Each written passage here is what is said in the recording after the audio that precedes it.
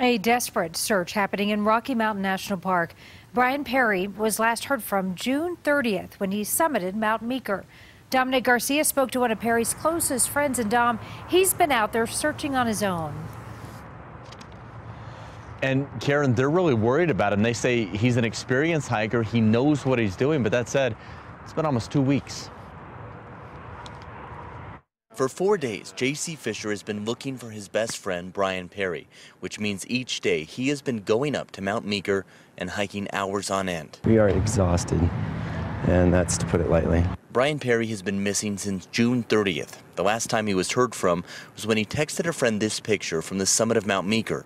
So where could he be? Crews say their search area encompasses a significant section of 22.5 square miles. They've used helicopters, ground crews, and even dog teams. JC thinks Rocky Mountain National Park, though, could be doing more. They have been very caring, but have not really implemented the necessary tools to find him. JC says Perri is an experienced hiker who was special ops in the Army and has special survival training. I would have this giant pack, and he would have this little hiking backpack, and he would pull out a gallon Ziploc bag, and he said, whatever I can fit in this gallon Ziploc baggie, I can survive 10 times longer than you if you packed your bag full. JC thinks he was in a hurry to get down the mountain and may have taken a straight line down. That's the area he's been searching and will again and again. I'm going to be back out every single day until he comes home.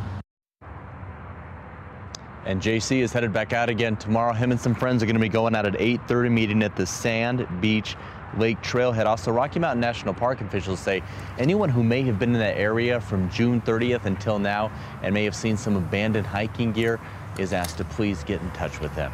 In Loveland, Dominic Garcia covering Colorado First.